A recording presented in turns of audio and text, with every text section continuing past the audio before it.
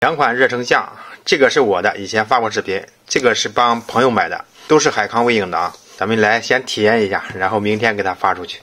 打开这个盒子，这里边是个保修卡，打开，这就是热相机啊。这边有个数据线，这还有个转接头啊。这个是 Type C 转苹果手机，这个安卓手机和苹果手机都可以用的，但是你得是 Type C 这个接口啊。把这个保护罩拿起来，啊，就是这个样子了。这是直接插到手机后边的啊，这是它的型号。插到我的小米5叉上试一下啊。有的手机是你需要打开 OTG 功能，有的就直接插上去下载这个微影热视这个软件，它直接就可以用了。我这个手机是首次下载这个软件啊，第一次打开，你就默认就是同意或者立即体验，就直接点就可以了，允许。看，这就直接就出来了。这款呢，你看它比较厚，是因为它支持手动调焦功能。你看我拧着啊，拧这个镜头，你看我的脸，它慢慢它会模糊，就跟咱们 CRT 电视调那个聚焦级一样。你看现在就模糊了吗？然后再拧，你看我的脑袋这个轮廓，这就清晰了。我又换了一个手机啊，华为的 Mate 50。这个你看屏幕显示的面积更大一点，这个和你手机的屏幕分辨率有直接关系啊，这样这个看着更舒服一点。这是个5伏的可调电源，输出5伏给这个板供电。咱们看这个板上这个3端稳压器，这个芯片啊，你看这个距离大概不到10公分，10公分左右吧。看现在是模糊的，对不对？就是这个红点它是模糊的，咱们可以调整这个聚焦环，让它变得清晰。咱们用它自身的录像功能录一下啊，点这个，点录像。现在我手动在调动这个调焦环，看越来越轻，调过劲了再调回来。然后再看我这款，呢，你看这个没问题啊，你看这是可调电源，然后这边是手机热成像这边，你看下面那个电路板，你看那个红点只能看这么大，再往下你看它就模糊了，不行了，这时候就要套上这个微距镜头，你再往下它就清晰。把这个微距镜头卡上去，看见没？这个现在可以了。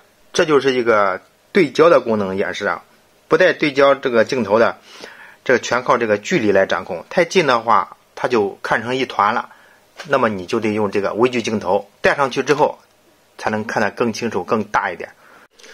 咱们看一下它这个软件啊，点这个预览，刚才就是点这个预览就是热相仪这个界面啊，推出来设备升级，你看这是可以升级，检测到新版本，咱就不升级了，让它自己回去升级吧。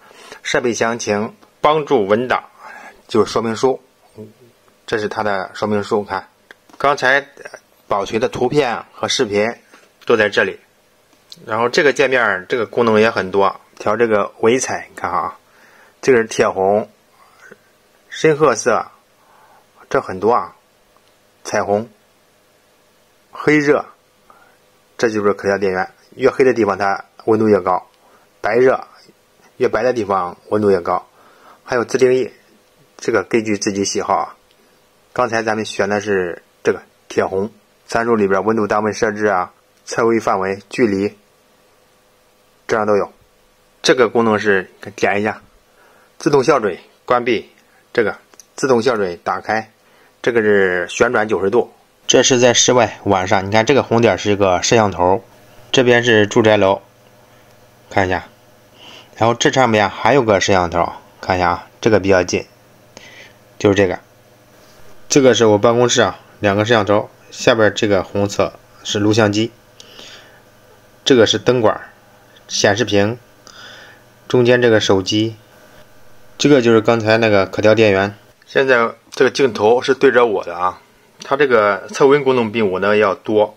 你看可以显示中心温度，就是这个绿点温度，这不中间最高温度、最低温度，你可以取消，这就不显示最低温度了，点上它就显示了。还有可以显示这个点，选上之后，比如说这个点，哎，它会显示这个点多少度，看到吧？然后还可以框起来，比如说我在我下巴这儿框起来，框起来之后，它会显示框起来这里边的最高温度、最低温度。我这个型号呢，只能显示中心温度、最高温度和最低温度。大家可以看一下这个厚度啊，海康还有一款销量比较好的是比这个要薄很多，分辨率和这个是一样的。它厚的原因是它有这个调焦功能，所以说它必须得厚。这是帮湖南的一位粉丝朋友购买的啊，价格呢不方便透露，大家可以有这个型号嘛，你可以到网上搜一下参考一下。好了，咱们下期见，拜拜。